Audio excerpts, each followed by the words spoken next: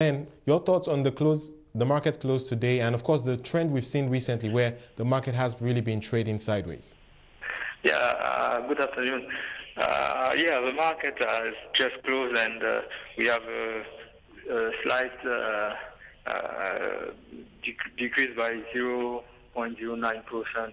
You know, this is really it's common on the BRVM actually. The fact is that now we are close to December. The trading are not that much, and you know, we don't really expect a big move until the end of the year, actually. All right, but of course, the big news this week has been around the stock splits. We're hearing about Sonatel. Can you just update us on what exactly is going on with that company? Yeah, of course. There is the major event on 23rd of November is the split of shares of Sonatel. Actually, the company decided to divide the price of the share by 10 and to multiply the number of the share by 10 too. So today the share price is 40,000 CFA, and it was 140,000 CFA 1 last week week. ago. Yeah. Yeah. All right, but why do you think the company is doing this? Why are they taking this route? Well, the official statement of the company says that they want to give access to the share to individuals and smaller investors.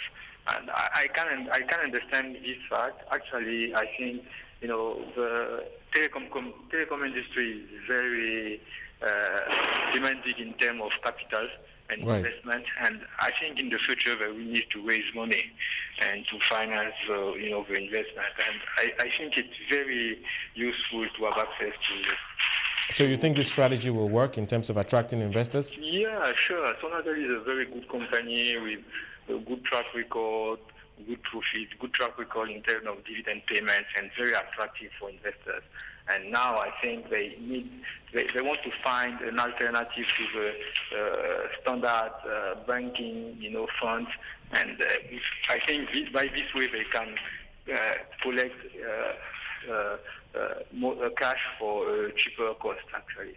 Okay, let's move on to some other discussions around Côte d'Ivoire. Clearly, the infrastructure development is big on the government's agenda, and we're hearing about some power company projects happening in the south of the country.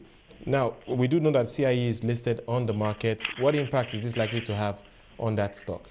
Yeah, the government is working on infrastructure projects.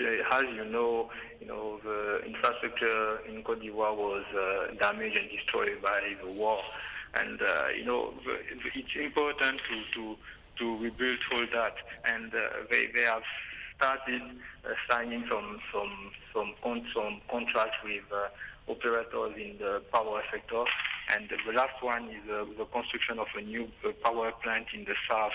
The value is 457 million euros.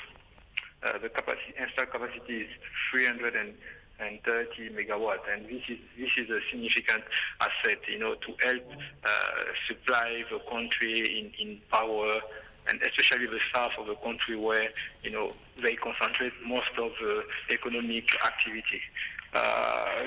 For CIE, which is a supplier of energy in Côte d'Ivoire, this is a good news, because actually if you want to perform in selling power to the final customer, you need to have a solid